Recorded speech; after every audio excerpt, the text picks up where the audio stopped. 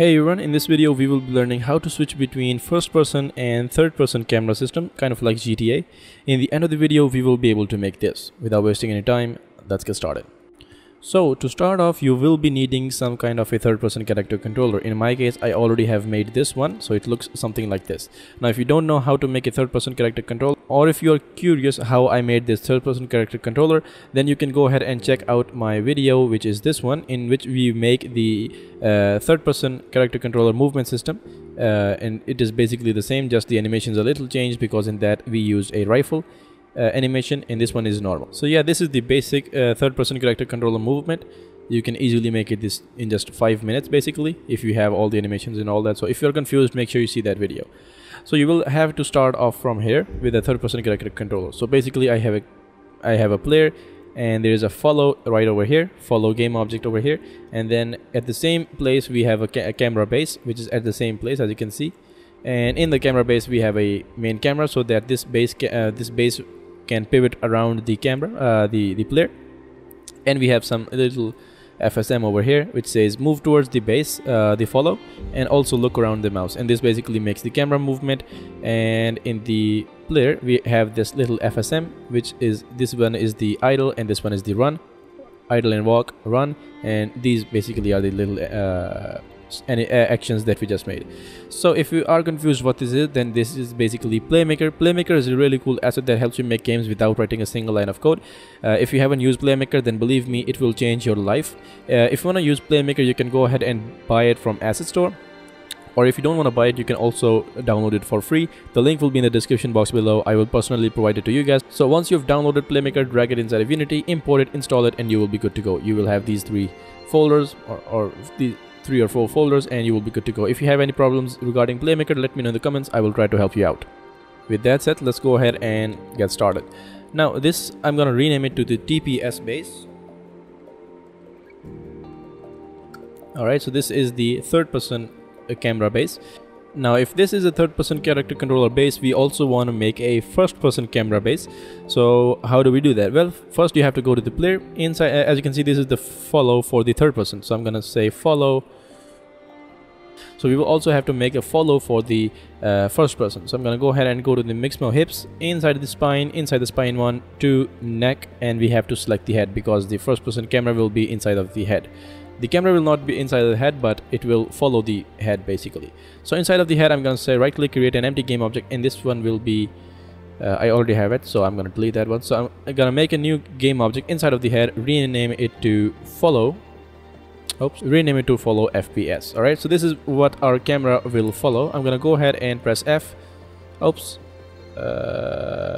and bring it out just like that, somewhere over here, and we can of course tweak it later on.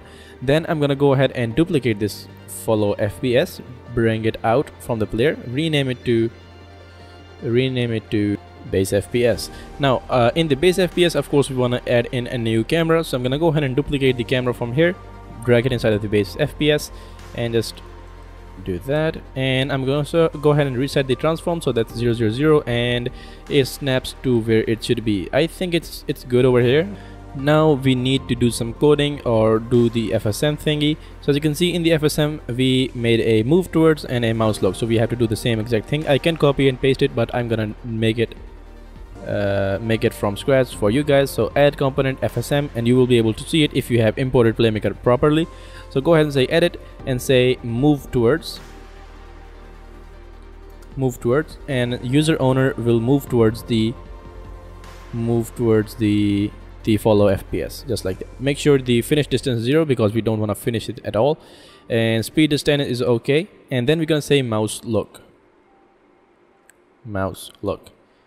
and I always decrease the sensitivity and make sure the y-axis is negative, otherwise, because the y-axis is always inverted.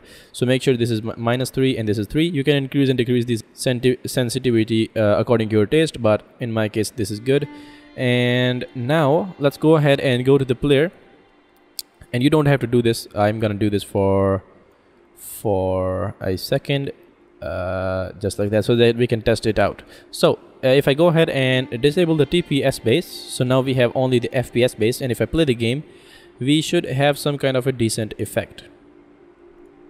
As you can see, I can look around and oh shit, otherwise I can move around, I can walk around, and as you can see, I can look down and all that. There's little problem over here. As you can see, it's clipping through and all that, and there's this problem over here. Oh shit, no.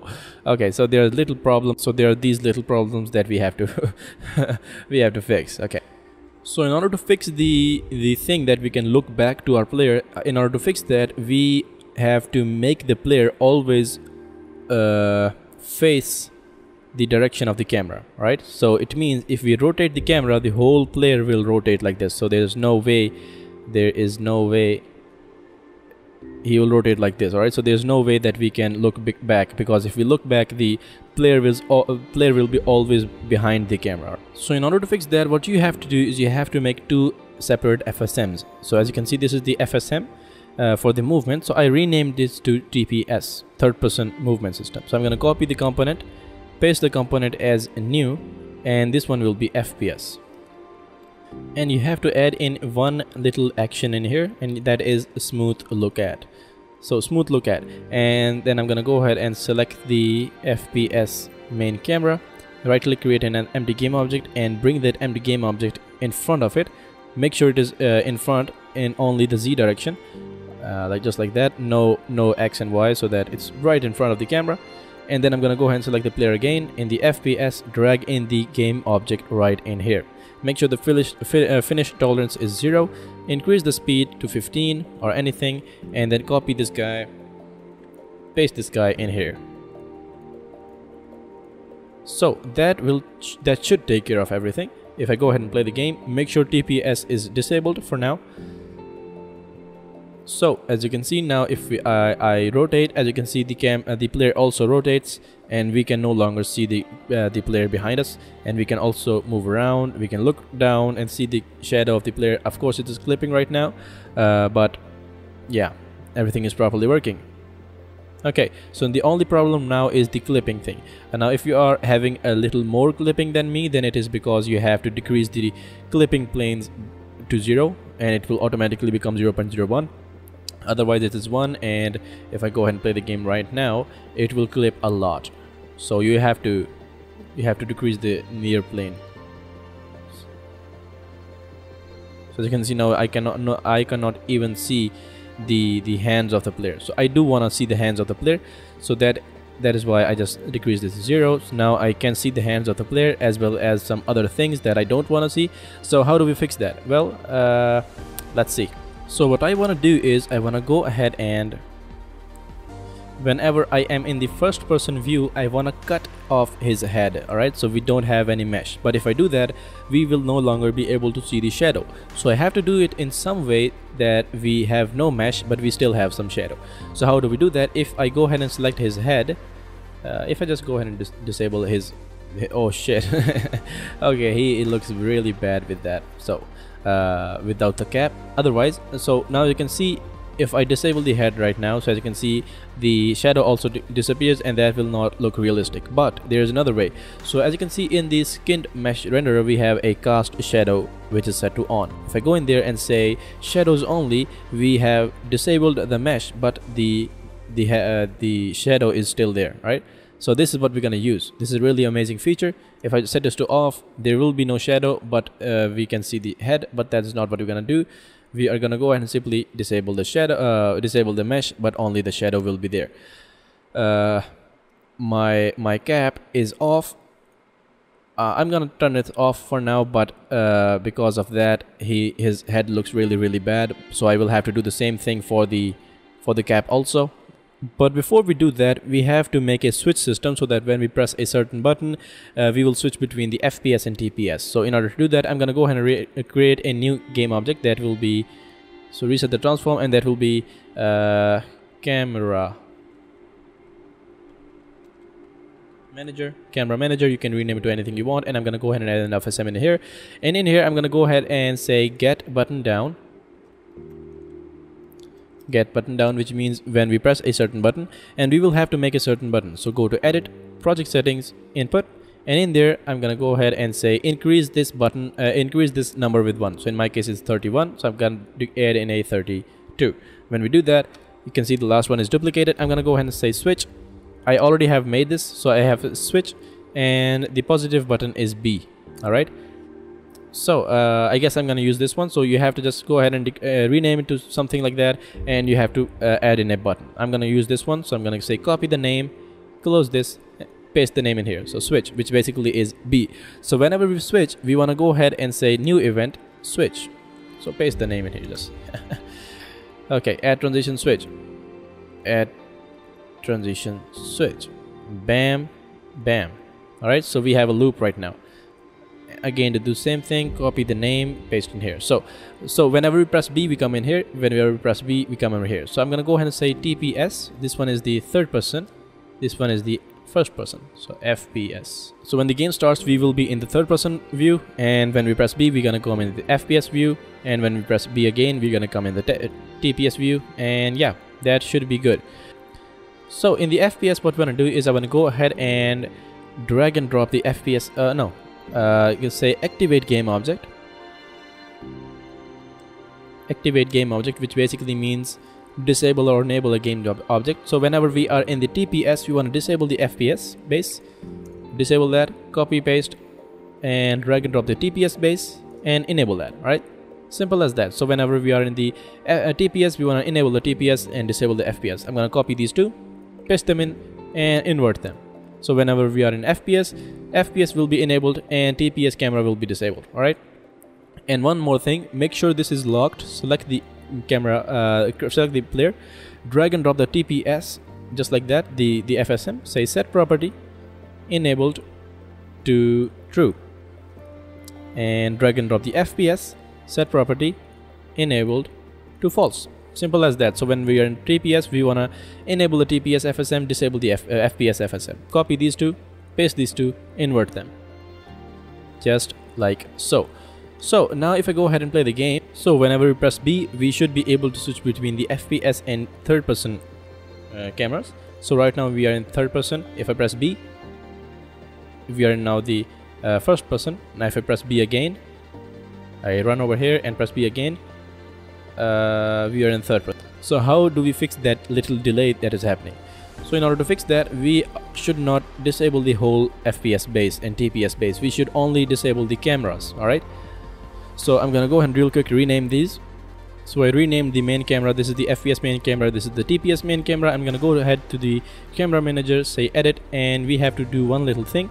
We will have to drag and drop the FPS main camera instead of the FPS base, TPS main camera instead of the TPS base, FPS main camera instead of the FPS base, TPS main camera instead of the...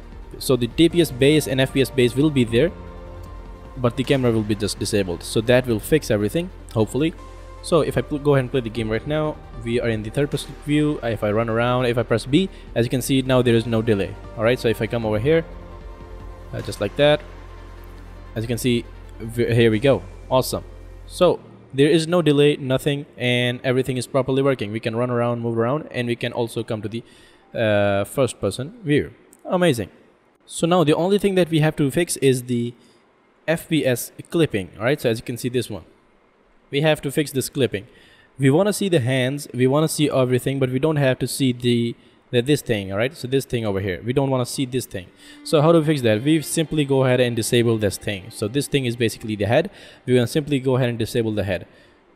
So if I go ahead and select the head and the cap, I'm going to go ahead and disable these two for now, and I'm going to go ahead and I will have to go to the spine 1, spine 2, spine 3, neck, head, and in the FPS follow, I will also select the FPS base, and I'm gonna go ahead and say F, zoom in, and I'm gonna go ahead and bring it out just a little bit, move it down just a little bit, kind of like that, right?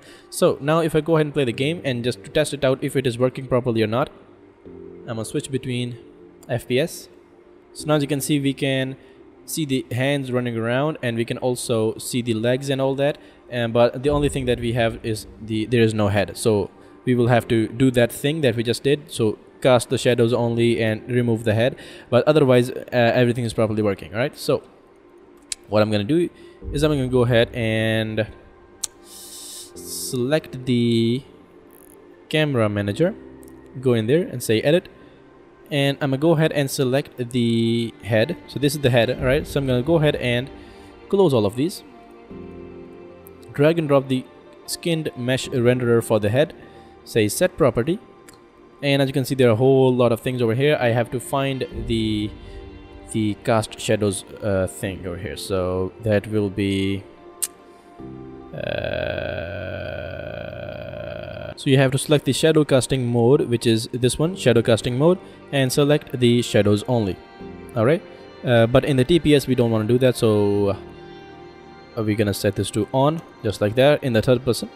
And again the same thing for the cap, so I'm gonna go ahead and drag the cap in here. You don't have to do this, but in my case I will have to do this because the cap, without the cap he looks like a son of a bitch. So is this the cap? Yes, it is. So I'm gonna go ahead and say drag set property, shadow casting mode, and on, just like that. Now we have to copy these two. Oops, copy these two, copy, select this guy, turn all of these off, paste them, and say shadows only, shadows only. Cool. Now we can just simply enable these heads, and now if I go ahead and play the game, you will see if I switch between the third person and first person, you will see that his head will be vanishing. If I press B, as you can see he has no head, but in the shadow we have the head. Amazing. So as you can see now we can see the hands and all that, and he still has the head shadow and everything is looking properly, and when we come back we have the head back. So if I come over here, no head, head, no head, head, no head, head, but there is still the shadow. Amazing. So this is basically it. This is how you make the first person and third person camera switch system, with all the shadows, with all the legs, and with everything. And as you can see when he runs he has his hands doing that thing, and if I come out, as you can see everything is properly working. This is how you make the FPS and TPS camera switch system inside of Unity.